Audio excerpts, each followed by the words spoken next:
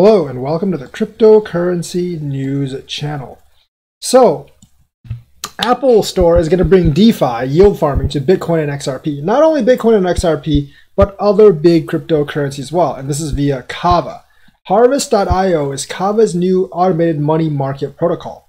It's a little like AVE and Compound, but in KAVA, it's designed to support assets beyond just Ethereum, such as Bitcoin and XRP, and obviously those are number 1 and number 3, so those are going to be the focus. KAVA aims to make decentralized finance as safe and easy to use as apps on the Apple Store. The co-founder of KAVA, a blockchain network focused on interoperability, wants to bring the trimmed haircuts, tucked-in t-shirts, and it-just-works attitude of your local Apple Store to the world of DeFi.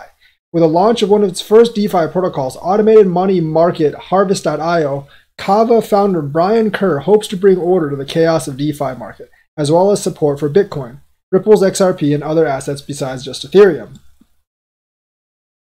So DeFi refers to a slew of non-custodial financial products, most notably decentralized lending protocols. We all know what DeFi is. I don't have to go over this. Decentralized exchange and synthetic assets. Of course, right now there's about $9.7 billion worth of crypto locked up in DeFi contracts.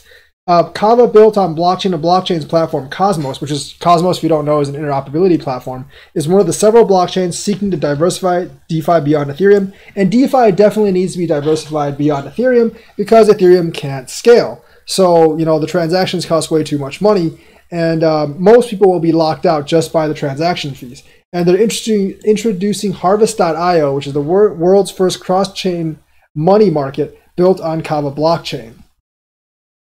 KAVA announced Harvest.io on Monday and will launch the product on October 15th. So mid-October, the product will actually be launched. So maybe DeFi will be filtering out of Ethereum, and then all the protocols that support DeFi might actually get pumps as well. Harvest.io supports crypto loans and investments in liquidity pools of money that ensure loans always have counterparties. It also rewards those that use the protocol with a governance token, HARD, which stands for Harvest Decentralized.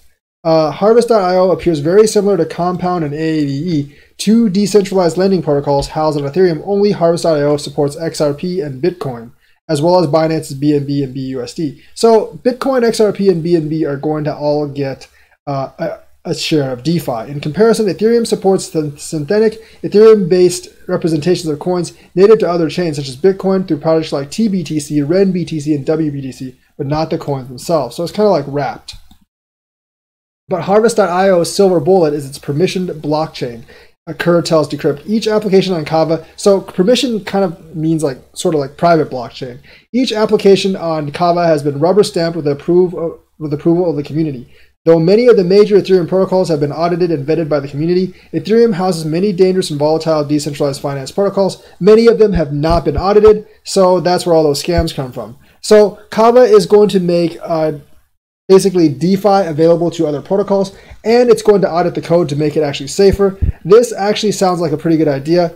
Really, really like KAVA right now. I think it has really good opportunities in the future for its own coin to grow through these services. So that's the news for today. Let me know what you think. Like and subscribe and hit that bell notifications button. Thank you and have a nice day.